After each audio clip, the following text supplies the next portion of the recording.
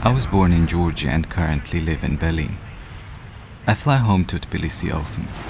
As the plane lands, I begin searching for my Georgian passport. The stamp on my passport, a seemingly insignificant object, guarantees my freedom. The guard reviews my passport as usual, and I'm thus free to enter and leave my country at will.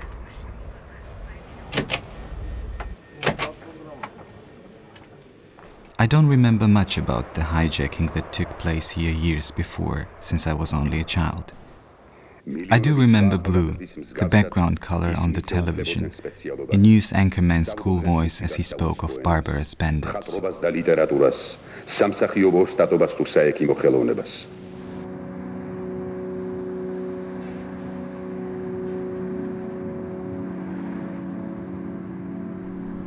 It was the 18th of November 1983. At Tbilisi airport, 7 friends, 6 guys and a girl, were boarding a Soviet Tu-134 Aeroflot plane. The black box recordings announced the pre-flight preparations.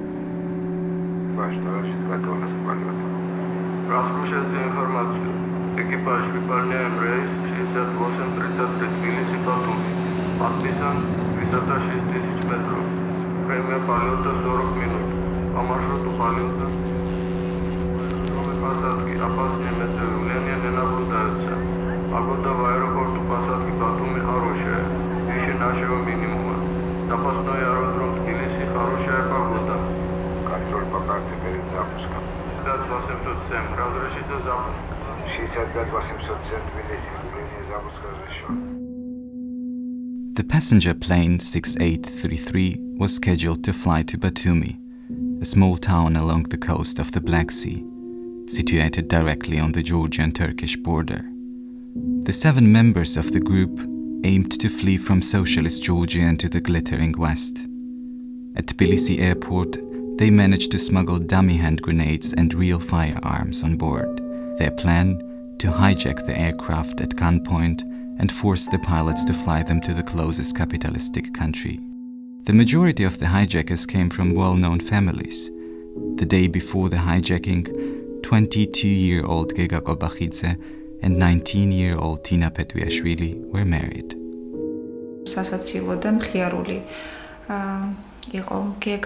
დამირეკა და შემაცოდა თავი, რომ ვიღაცა ხეიბარი არის და ავანტყოფი არის და მე თქვა რომ მინდა შენთან შეხვედრაო და მე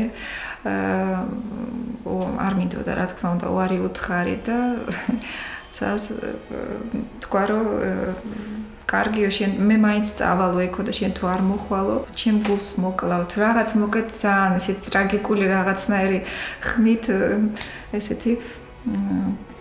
ესეთი რაღაცა თქვა და ну რა თქმა უნდა მე რო ვნახე ვინ იყო და რა იყო ხარ საერთოდ ახლოს არ იყო ესეთი ნამდვილად გამაშაყი რა უბრალოდ და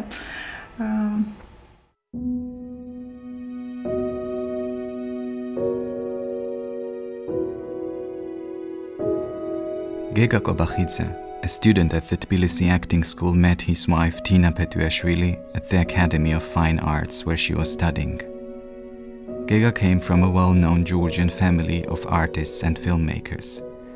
His mother, Natella Machavariani, is a theatre actress, and his father, Misha Kobakhidze, is a renowned Georgian film director. Gega was a child star and had appeared in several Georgian feature films. I remember these films vividly. Here he is acting in Lazare. შენ მე მომატყუე. საიდან იცი რომ მოგატყუე? იცი საიდან? როცა მე ორ ჭამდი. შენ ხმა არ მოიღე. შენ რატომ ჭამდი ორს? ჩვენ ხომ დავთქვი თითო მარცვალზე მეტი არ შეგვეჭამა.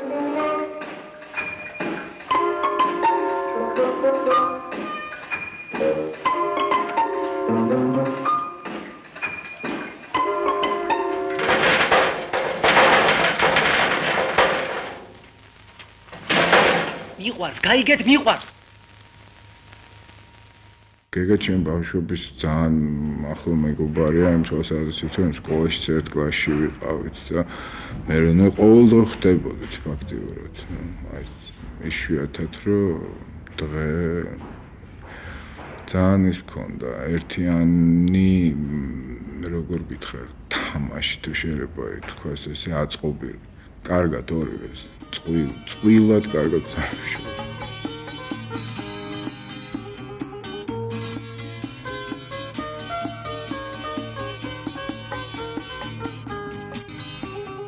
ფერის თაობა ვიყავით, რომელსაც თქვა მაგალითად ის შეგვეძლო, რომ ნაყინის საჭმელად მოსკოვში გადაფრენილიყავით და საღამოს უკან ჩამოფრენილიყავით. ამიტომაც უკან რო იყურები და თუ შენ ცდილობ რომ დააფიქსირო შენი ყოველდღიური ცხოვრება და რაღაცა როგორ გითხრა რა აი მაქსიმუმი როგორ უნდა ამოგეღო, ხო? იმისაც რომ გართობილიყავი რაღაცნაირად თავი ცოცხლად გეგრძნო, ნუ ამას ჩვენ ყველაფერს ვაკეთებდით. ყველაფერს. აი იმ ოთახში სადაც გეგა იყო იქ ამერიკის დროშა იყო დახატული რეიგანის სურათები ქონდა ხო ლექსები იყო ამ კედლებზე და აი საუბარი ვთქვათ იმისა რომელსაც ყველა ლაპარაკობდა რომ ეს რა საშინელ ქვეყანაში ცხოვრობდა რა საშინელი რეჟიმია ნუ ხო ცოტა თუ რაღაც ჭკუა გიჭრის რაღაცას აზროვნებ რაღაცას კითხულობ რაღაცას უყურებ იგივე ინფორმაციას რაღაცა გესმის ამას ის უკნეს ეს ამას ისა ნუ რა თქმა უნდა ისიც ამბობდა ხოლმე რომ რა საშინელ ქვეყანაში ცხოვრობდე და რა საშინელ ქვეყანაში მაგრამ ის რა ახლა წავიდე და მე სხვა ქვეყანაში ვიცხოვრო და რაღაცა ასეთი ის ყოველ შემთხვევაში ჩემთან არ გამოუხადა. In the 1980s we were still living in the Cold War era.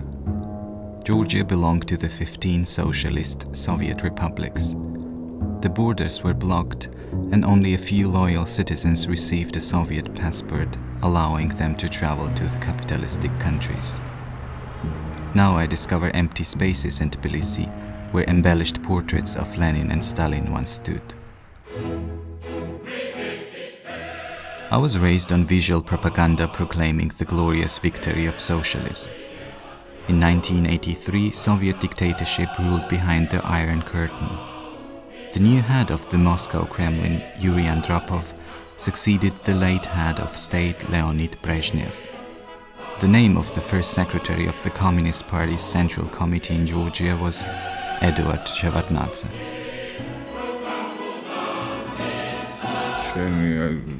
მდგომარეობა მაშინ ძალიან სერიოზული იყო გარღვევის სურვილით აი ამ თვალსაზრისით გარღვევის სურვილის თვალსაზრისით იმიტომ რომ ძალიან ძლიერი იყო აი ეს ბოლო რაღაც პრესი საბჭოთა გესმის და უფრო ჩნდება გარღვევის სურვილი როცა ეს ძლიერი პრესი აგონიაში ირყევა უკვე გესმის და აი მეტი სტიმული გაქვს რომ არის შანსი რომ გაარღვევო გესმის გახვიდე წასვლის სურვილზე ჩვენ ყველანი ლაპარაკობთ შეუძლებელი იყო პრინციპში მაგაზე რომ არ გესაუბრო ეს საუბარი არა მარტო გეგასთან არამედ ჩვენ ერთმანეთში მუდმივად ხონდა და ესეც მოდი ჩავთვალოთ ისე რომ რაღაცა ისეთი ოცნების დონეზე იყო რა ბიჭო ავსტრალიაში ჩამაგდო ეგე შტატებში ახლა გამატარა სამე თქვათ აი ლონდონი რა იქნებოდა კარგი იქნებოდა იქ რომ მაგრამ როგორ идёшь по улице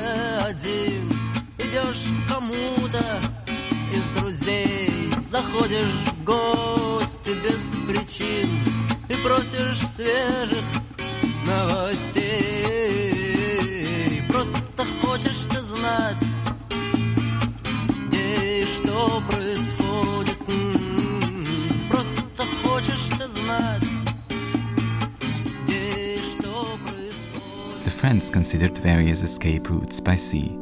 Dato Mikaberidze and Zozo Tsereteli thought living via the Baltics would be the easiest way to cross over the Soviet border. During the planning for this journey, they presumably attracted the attention of the KGB. Sensing the KGB might be on their trail, Dato and Zozo quickly discussed a new escape plan, hijacking a plane to freedom. The Christian Orthodox priest Father Temur, who was close to the group, was the only person they let know of their plans.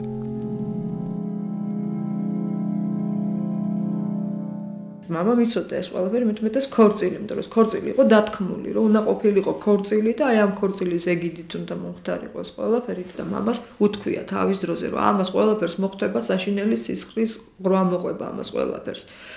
და თქვენ კი არა, მთელი ის რო იყოსო, არ დაინდობენო რა, ყველას ამოწყვიტავენო, ოღონდ აქედან საბჭოთა კავშირიდან, იქ რაღაც არ გავიდეს, ეს პროტესტის ფორმა თუ პროტესტის აქცია, ხო?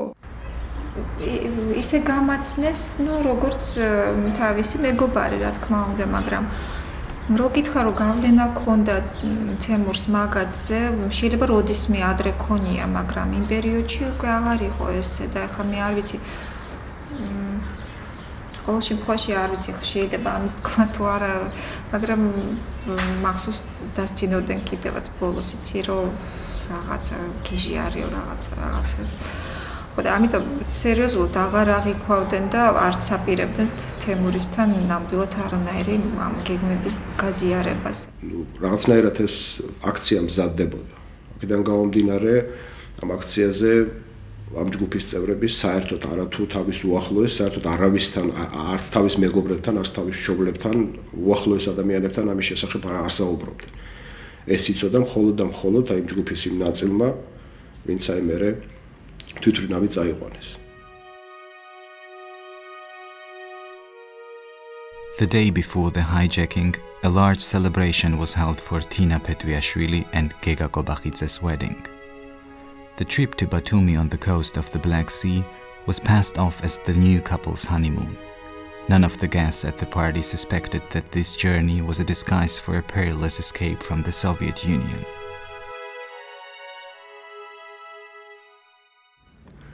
უცნაური იყო, იმიტომ რომ მე რაღაც ყოველ შემთხვევაში რაღაც უფრო პოზიტიური ის მქონდა, რა ვქო, დამოკიდებულება მაგ დროს რომ რაღაც ქორწილია და სიყვარულია და ახალი რაღაც იწყება და ამ დროს რაღაც დაიწყო უფრო ესეთი რა, უფრო სერიოზული და საშიში. წინათ გრძნობა იყო ალბათ ეს, რომელსაც მე ეხლა ვაცნობიერებ.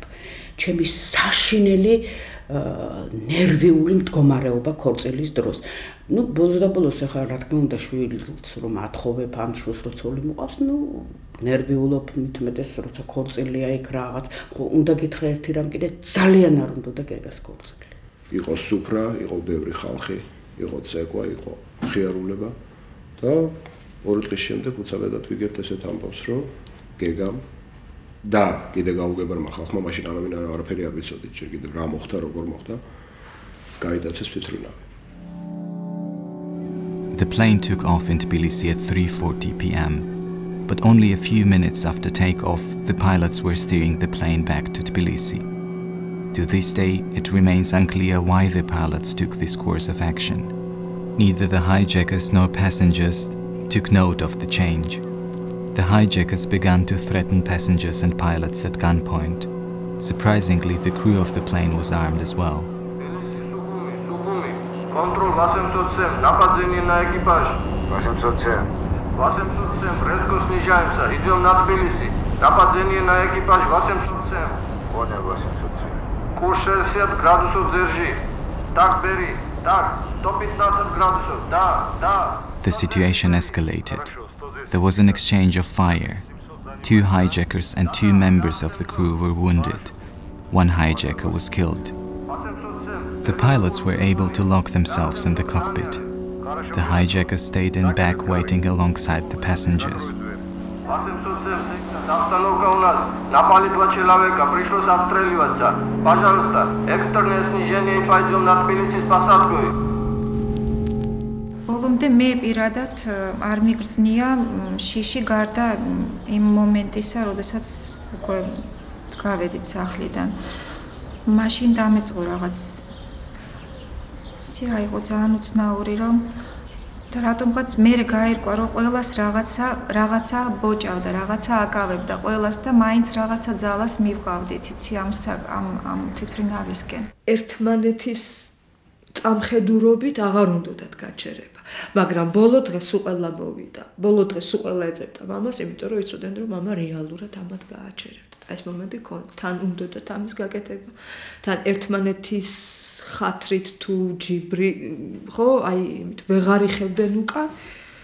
თან იცოდნენ, რომ მამა ამის გამჩერებელი იყო რა, ამის ყველაფრის. როცა გეგა და ესენი გავიდნენ სახლიდან რაღაც 15 თუ 10 წუთში, ნუ აღარ მახსოვს ზუსტად, იქიდან ქუჩის მხრიდან კაკუნი გაისმა ფანჯარაზე და მე გავიხედე, ხედავ დგას ეს, მე ვიცნობდი და ამიტომ თქვათ არ და ისო წავიდნენ, ვერც ის მოვედი იმის აზრზე, რომ რატო მოვიდა, რატო იკითხა, რატო უნდა ეკითხა.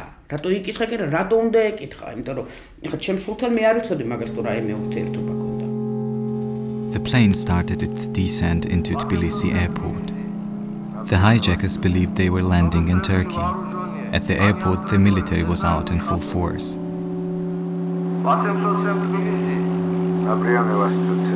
Что выстрелили вооружение? Они отстреливают. В салоне что творится, не знаю еще. Обязательно. Tbilisis აეროპორტში რო დაჟებები, მარტო მაშინ მივხვდით, რომ უკან დავუბრუნდით.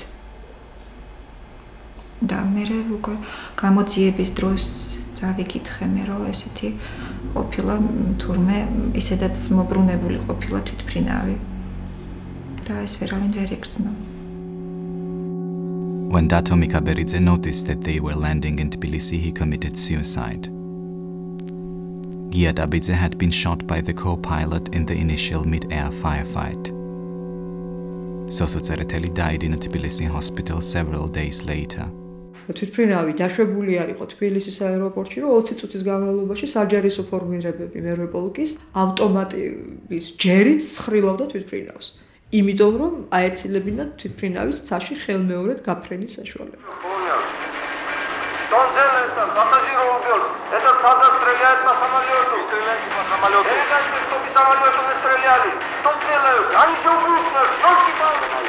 ჯერ რა თქმა უნდა ვერც მივხვდი რა ხდებოდა, იმიტომ რომ აი ნამდვილად რაღაც თითქოს დაფრინავდნენ ეს ტყვიები ჰაერში, რაღაც ეს ძალიან წვიმასავით წამოვიდა და გაუგებარი იყო რა ხდებოდა. და ნუ მე დავინახეთ კიდევაც ეს გარშემო ალყაში ვიყავით და ხონო მაგ დროს ბევრი მგზავრი დაიჭრა, მათ შორის გეგაც დაიჭრა. დაახლოებით აი ეს 8 საათი იქნებოდა. რეკავს ტელეფონი ვიღებ ყურმს და მეუბნებიან, რომ იცით რა, ძალიან გთხოვთ რომ მოგბრძანდეთ აეროპორტში.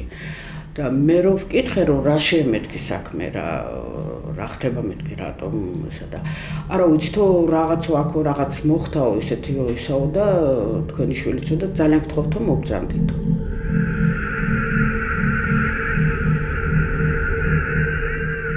რომ მივედი ვიმბრძანდებითო მკითხეს და მე ვთქვა რა ასე დამიბარეს თქო და ხო მოგბრძანდეთო რომ მოგბრძანდი შეგვიყვანეს გავიყვანეს მეორე სართულზე და ხედავ მთელი მთავრობაა იქ. აი ამ დროს გავიგონე სხვათა შორის იმისი შევარდნაძის ხმა რომ ვინ გასცა სროლის ბრძანება.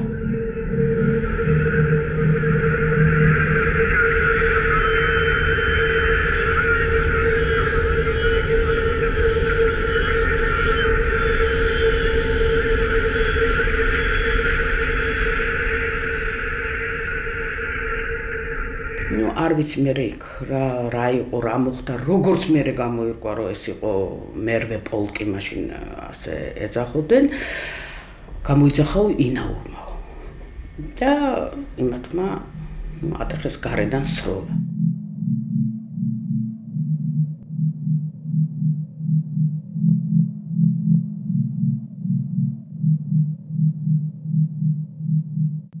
სიბნელე იყო თვითმფრინავში და უცებ თითქოს მიწიდან ამოხტა ვიღაცა სრული ამ სიტყვის მნიშვნელობით და ჩემს წინ უცებ ამოვიდა კაცი ძალიან დიდი იყო რაღაც ძალიან შოკში ჩავარდი იმიტომ რომ ძალიან მოულოდნელი იყო მართლა ძალიან რაღაც ფანტასტიკა იყო წითელი შუქი ქონდა თვალებთან არ მახსოვს სათვალე ეკეთათ თუ რაღაც სპეციალური და მე მკითხა რომ შენ მგზავრი ხარო და მე ვთხარი გიმეთქი მაგრამ მე გამოთვალეს მაინც რომ მე არ ვიყავი მგზავრი და პირველი მე ჩამომსვეს თვითმფრინავიდან ესე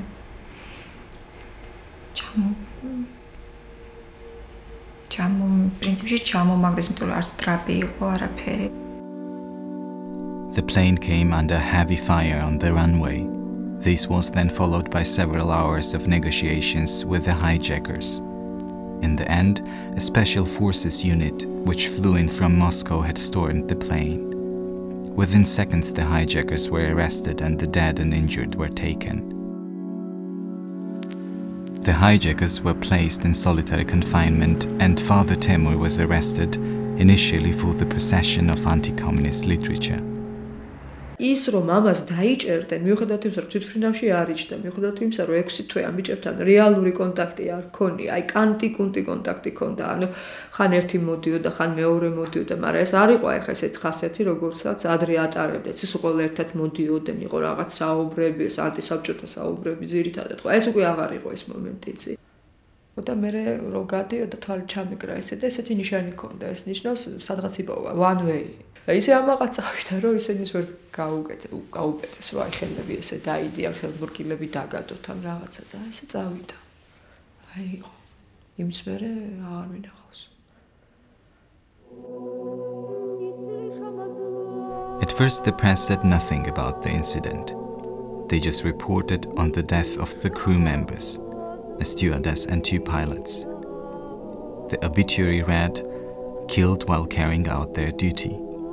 The attempted hijack, as well as the death of 2 passengers killed in the crossfire, was mysteriously absent from the report. In Tbilisi, a solemn state funeral was arranged for the 3 dead crew members, and they were conferred the order Hero of the Soviet Union. There was a seemingly well-orchestrated outpouring of sympathy among the Georgian people, and the entire government was present to show their respect.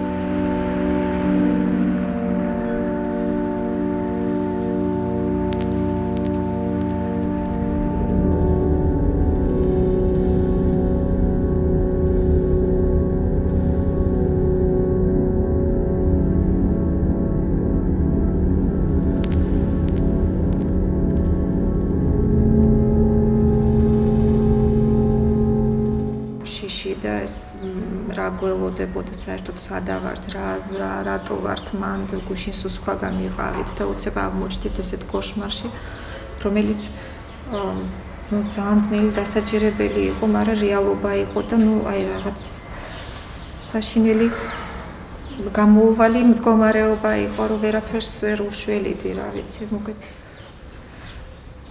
იცი რა ძალიან ძნელია რა, როდესაც შენი მეგობრები არიან, შენი ახლობლები არიან და უცებად ლაპარაკობენ რომ აჩიპენცი, ბანდიტი, terrorisти, ამ ყველაფრის ერთმანეთთან დაკავშირება ხო საკმაოდ რთულია. ძალიან ძნელია რომ გეგა დაუკავშირო, კონკრეტულად გეგაზე ვსაუბრობ, თქვათ მაგალითად ტერორისტს და საერთოდ თან ტერორისტის ესე იგი იმ სახეს როგორაც იმ დროს შეგეძლო წარმოგედგინო.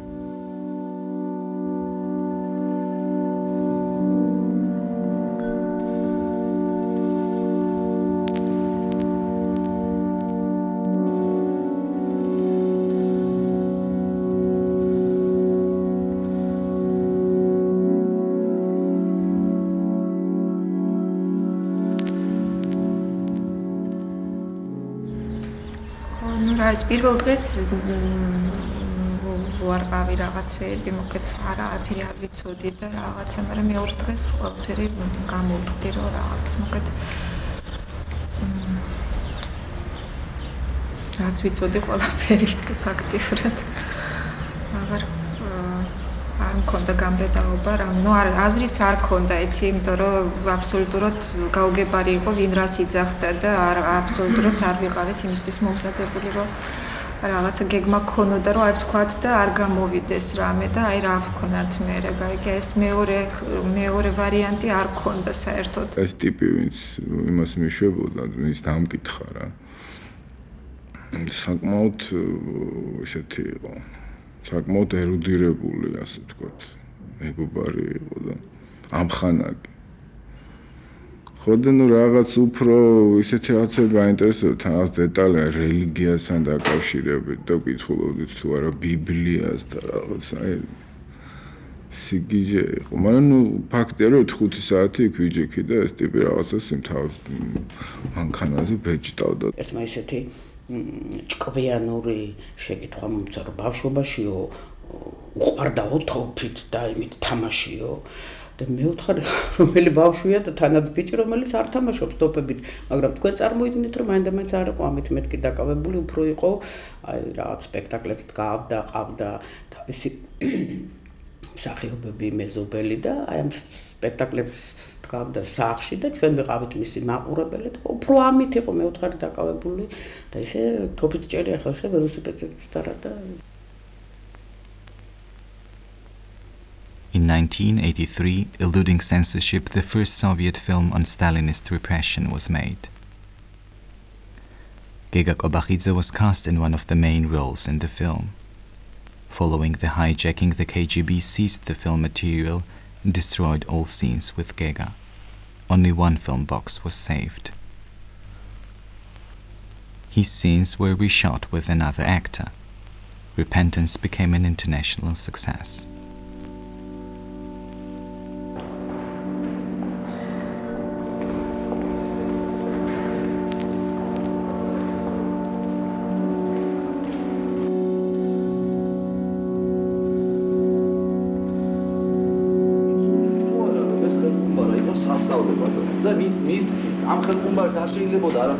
In the courtroom, the hijackers saw each other for the first time in 9 months.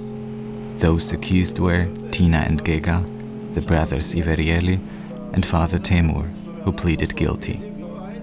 It turned out that a case with such an explosive political affect couldn't be concealed from the public, and Soviet television broadcasted censored pictures. On the news, the hijackers were only referred to as bandits. გეგაკი ძალიან გამხდარი იყო, რაღაც არანორმალურად გამხდარი იმდენად რომ შარბალიც რამდენი ადგებოდა საპასუხოდ, იმდენი ეს ვიწერდა ეს მოჩალოს და რომ ტერორი მე როცა უყურებდი სულ იქ ნახავს მიქნებდა მე მეხვეწებოდა ნუტირი ხარო რა გეხვეწები ნუტირი ხარო მახსოვს რომ გეგა მაწყნარებდა რომ ნუ გეშინია ყველაფერი კარგად იქნება და თვითონ იყო ამ დროს ძალიან გაფიქრებული და შეშინებული ისევე ალბათ როგორც ყველა ჩვენთაგანი მაგრამ ნუ აი შემდგომ დღეებში უფრო რაღაც დავწყნარდით იმდენად რამდენადაც ეს პირველი შეხვედრა სასამართლოსთან იყო ძალიან ისეთი საშინელი და არ ვიცოდით რა გველოდებოდა და რა არის საერთოდ ეს. დარბაზი იყო გაჭედილი, მაგრამ ეს ხალხი იყვნენ უშიშროების თანამშრომლები, ზოგი ფორმიანი და ზოგი უფორმო. ანუ იქ ჩვენი მხრიდან იყო მარტო 8 კაცი, დედა და მამა, 4 მსჯავრდებული, მე არ დამიშვეს. The group had been naive in the planning and execution of the hijacking.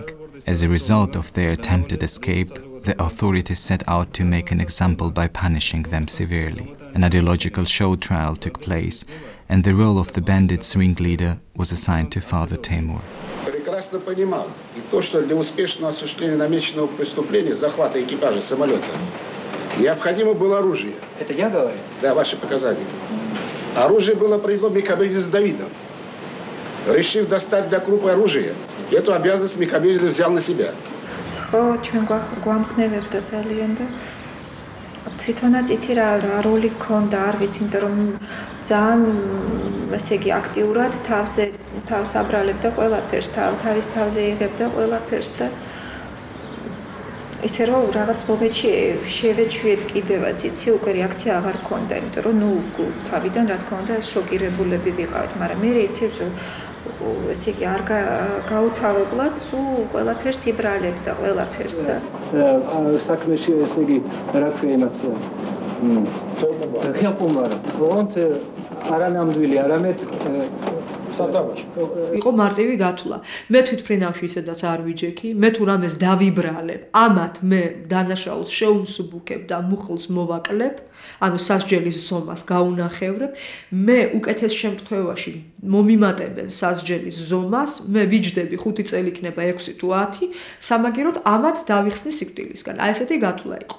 და აქედან გამომდინარე მე რა საქმიდანაც ნახავ, რომ იცოდა, არ იცოდა, ეკითხებოდა, არ ეკითხებოდა, ყველაფერს იღებდა თავის თავზე. იქ კიდევ ესე იგი პირისტრელკა მიდიოდა, ასე ვთქვათ, პილოტებს, ნუ ქსროლის ხმები ისმოდა და ამ დროს მე ვტაცე ხელი ხიმის თმებში. და გავაჩერე, ესე იგი მოვკიდე ხელი, მან დაიყვირა У меня говорит нет оружия, რამდენჯერმე მითხრა. მე მაინც იცით, ყოველ მაინც ეგოისტი ადამიანები, მით უმეტეს დედა, სულ იმას ფიქრობდი, რომ აი რომ მიდიოდა, სად მტოვებდა მე კაცო, როგორ მტოვებდა ესე, ნუ ერთი დედაშვილი ვიყავით, ხო? და იქ სასამართლოზე რო ამბობდა, რომ დედა ჩემი და მოსამართლე მუთხრა, კაცო, რა არის ამ დედა შენს ახსენებო და ამბობო, რომ დედა ჩემი და ესე რომ მიდიოდი ამ დედაში, ვინ გითხრათო მეო, იქ რო წავიდოდი და მოვეწყობოდიო დედა ჩემსაცო, მეო გამოვიძახებდი და წავიყვანდიო თან. მაგრამ შეიძლება იყო რაღაცა ხოლმე რა? ისე 9-ში უკვე დიახ, სულსო თქვა რომ იარავი ამოღებული მაქვს, მაგრამ ვერ ვისვრიცო ბეთანიაშიო. მე მგონა რამდენადაც უცნაურად არ უნდა ჟღერდეს, მიხაროდა ყოველი შემდეგი დღე რომ სასამართლოზე წავსულიყავი, მერე უკვე როდესაც შევეჩვია ამ პირველ უხერხულობას და იმიტომ რომ მიხაროდა ბიჭების ნახვა და მე მკითხეს რომ თქვენ იცოდითო რომ ფეხძიმეთ იყო და მე ვთხარი ახლა მე ეს ხوار შეეკითხე ახლა ფეხძიმეთ ახარ გვარ დაუწყებ მაგრამ ისე მეთქი ნუ რაღაც ვატყობდი რომ ვერ იყო მეთქი ისე რაც ფეხძიმე კალს ჩვევია და ის არის თქო და დაახლოებითო რა ნუ მე ვთხარი ალბათ რაღაც დაახლოებით ეს 3 თვის ფეხძიმე იყო მეთქი ალბათ ჩემგან რომ გავიდნენ საქმეშიც არის აღნიშნული რომ უთქვიათ რომ Whilst in prison, Tina Petuashvili had a forced abortion. Neither she nor any of the other hijackers were allowed access to a lawyer.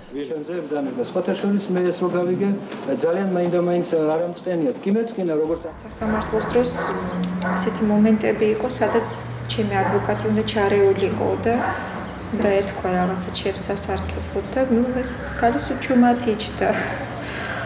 ხო მე დედა ჩემმა ატეხა ძალიან ისეთი სკანდალი იქ სასამართლოზე. დამიყვირა რომ ეხლავე უარი თქვი ადვოკატს თორე თავს მოვიკლავო და ნუ კი მესმოდა რომ დაუშვათ რაღაცები გამოტოვა, მაგრამ იმდენად დამნაშავედ გრძნობდი თავს რომ პრეტენზია არ მქონდა რომ რაღაც ხელმდი ჩარეულიყო ეს ქალი და რაღაცა და ხო და რაღაც მომერიდა დედა ჩემმა ესეთი სკანდალი რომ მოაწყო და ბოდიშიც კი მოუხადე ამ ქალს პატამ როგორ უთხრა, ესე იგი, გამოაცხადა რომ არავინ არ პატამ გამოაცხადა რომ არავინ არ გახვიდეთო ტუალეტში. The evidence was manipulated, thus making their defense impossible. ესე იგი მე თქვენ ადასტურებთ იმას რომ მე იმ ხალხს აი ბავშვი ვისაც ხანდა რომ დავემუქრე, მოგიკლავ ბავშვი და ასე შემდეგ და ასე შემდეგ. ეს ბავშვი რომ დაემუქრენ, ეს კი ვიცი, მაგრამ კონკრეტულად რომ არის ბავშვი. აი რუსიაში. არ გადახდე, რუსიაშინაც დაემუქრე. ასე მემუქრებოდნენ რომ შენ პატარა ბავშვო დაუკლავთო სის და გალევინებთ თქვენო ხორცს შევჭამ ჩვენო და გაყურებინებთ თქვენ чем вы можете искупить вину перед дочерьми Шарбатняна перед его внуками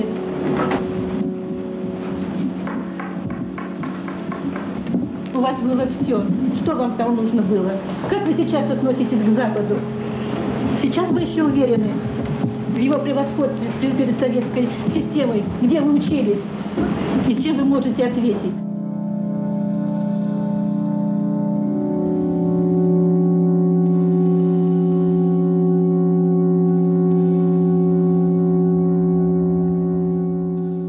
Როჯდებოდა თვითმფრინავი, რომ დაждდა თვითმფრინავი, გაჩერებულიც არ იყო თვითმფრინავი.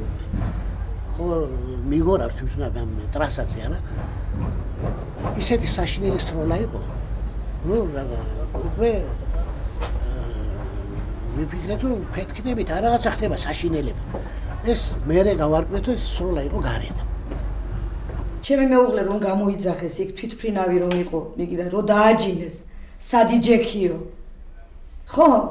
აი ოდნავ რომ გადახრილი არ ყოფილიყო, პირდაპირ რომ გაზომეს. ტყვია ხო? პირდაპირ უწევდა გულში.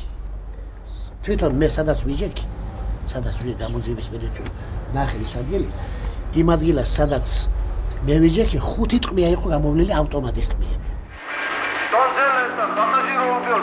Это солдат стреляет по самолету. Стреляйте по самолету. Я не знаю, что по самолету не стреляли. Что делают? Они же убьют нас. Остановитесь. Выключите.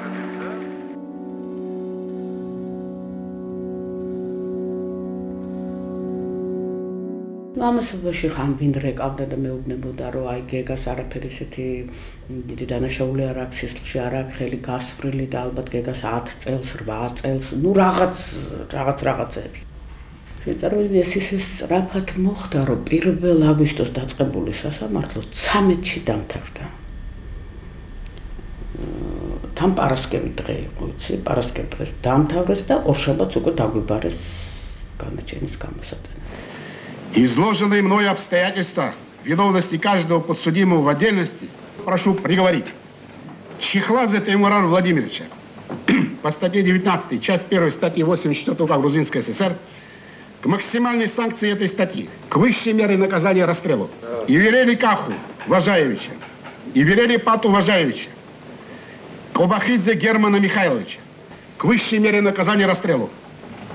Петриашвили Тинатин Владимировну на основании статьи 40 УК Грузинской ССР окончательно определить ей 15 лет лишения свободы в ВТК общего режима.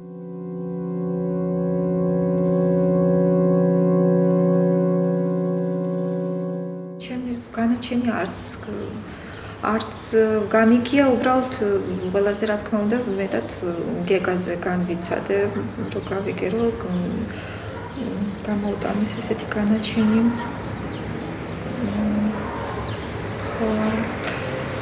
ძალიან ალბათ არ ვიცი რის იმედი მქონდა მაგრამ თავს ვიტყუებდი რომ შეიძლება არაფერი ეგეთი არ მომხდარიყო და მაინც ეთქობა მოულოდნელი იყო ასეთი განაჩენი.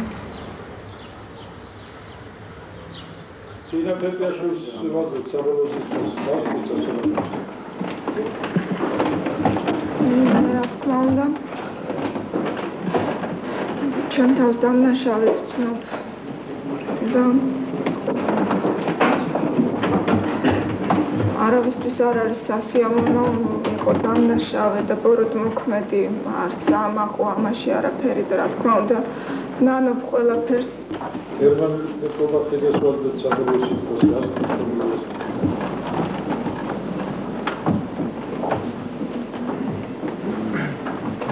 ძალიან მიჟირს ლაპარაკი და მე ვერც ბრავიც ვერც ბოდიშს ვიტყვი ვერ ვიტყვი არა მაქვს მე ამის უფლება რომ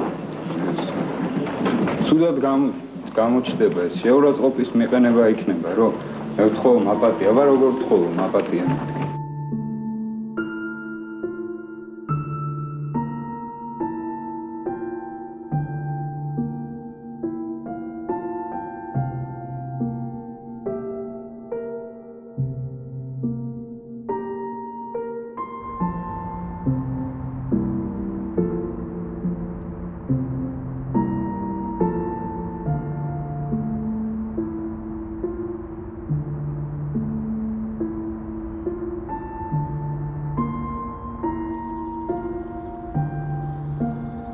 No one involved had expected the possibility of capital punishment.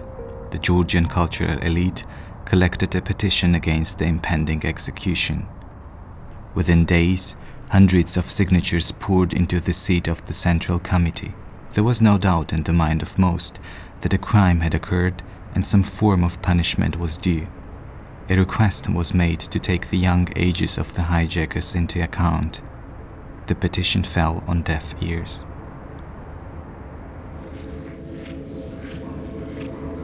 2 months after sentencing, the 4 condemned men were executed in the Tbilisi prison.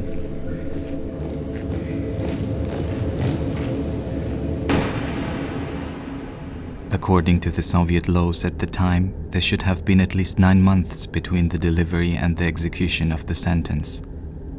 Today, it is still unclear why the obligatory time limit wasn't adhered to, why the sentence was enforced so hastily, and why the affected families were left in the dark about the execution for 5 years.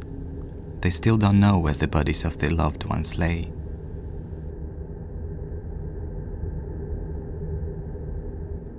ყველაზე დიდი უბედურება არის, როცა არ იცი რა ხდება შენ თავს და ხარ გაურკვევლობაში.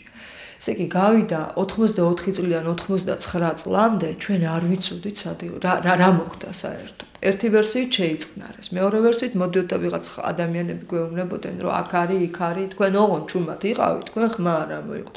ძლივს შეიწყალეს ესენი. დადიოდა მე ათასნაირი ამბები ციხეში ან სამეცის სულ რაღაც ამ საქმეში უფრო გათვითცნობიერებული ხალხი, ვინც არიან პატიმრები და რაღაც ისტორიებს ყვებიან, არსებობს ეგეთი კოლონია, სადაც მთელი ცხოვრება უნდა იყვნენ და რაღაც მუშაობენ, რაღაც მძიმე სამუშაოებზე და არსებობს ეგეთი ადგილი და ალბათ იქ არიან და რაც მე სულ მეგონა რომ ალბათ მართლაც იქ არიან და იცი რა, ეხლა მე უნდა მეხომი ჩემი მეგობრები რომ ალბათ იმ 5 წელმა შენ ძალიან კი არ ეხლა შვება რა სიტყვა აი რაღაც იმედი რომ იყო აი ამის გამო შეიძლება იცი უცებ რაღაცა ნუ ხო არ შეიძლება თავი მოიკლა ხო არ შეიძლება რომ დაჩაჩანაკდე ეს 5 წელი მაინც იმდენი დროა გესმის რაღაცის მოლოდინში რო ხარ ძალაუნებურად შენ ფიზიკურ იმას უწევ რაღაც ანგარიშ და იმას რომ მაგრად იყო რომ ნუ რაღაც ბოლოს დამიძახებენ და მეტყვიან რომ აი ამ კოლონიაშია შენი შვილი და უნდა წახვიდე მაგრამ ნუ ეს ყველაფერი ესე ჩამთავრდა.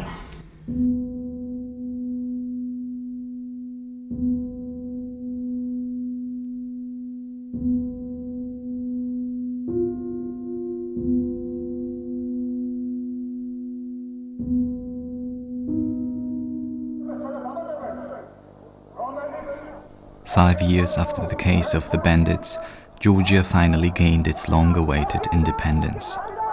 A demonstration was held on the eve of the 9th of April 1989, during which the Soviet army attacked the demonstrators, resulting in a bloodbath. When the USSR later collapsed, the people in Georgia elected their first free president, the leader of the national independence movement, Zviad Gamsakhurdia.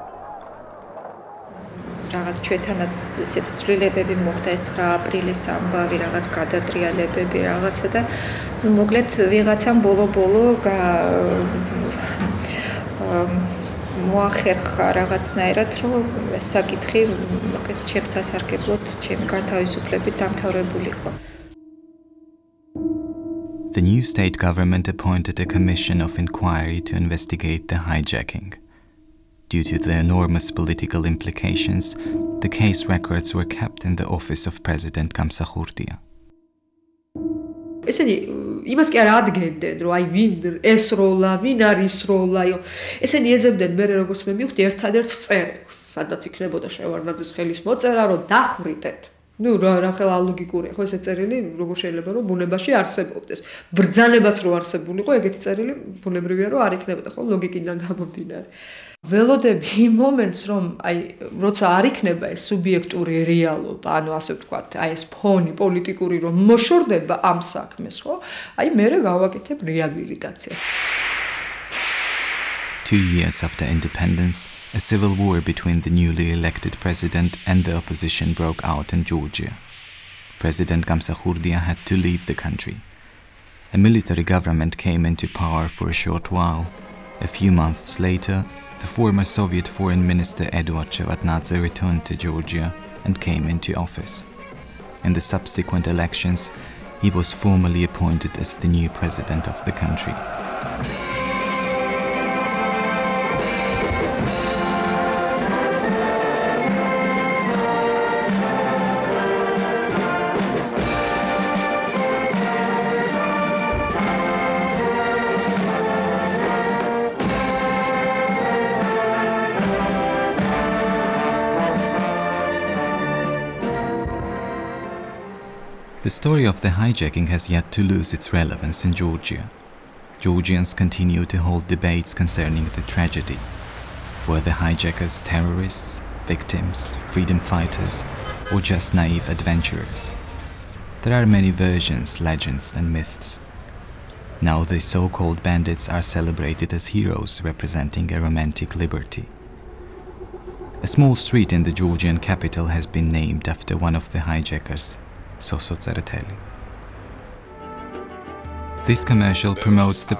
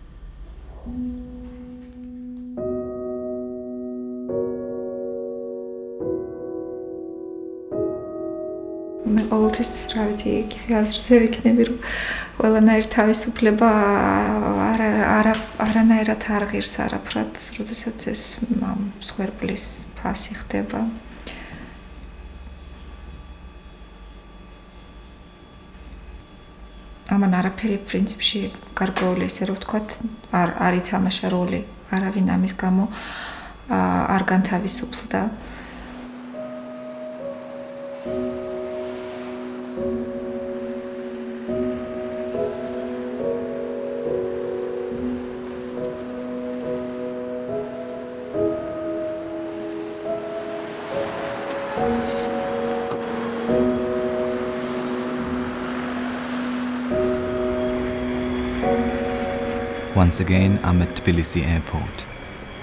The blue in my memory has transformed into a story. I have my ticket to the West in my pocket, and unlike Gega, Tina and the others, I have a seemingly insignificant stamp in my passport. I come and go as I please.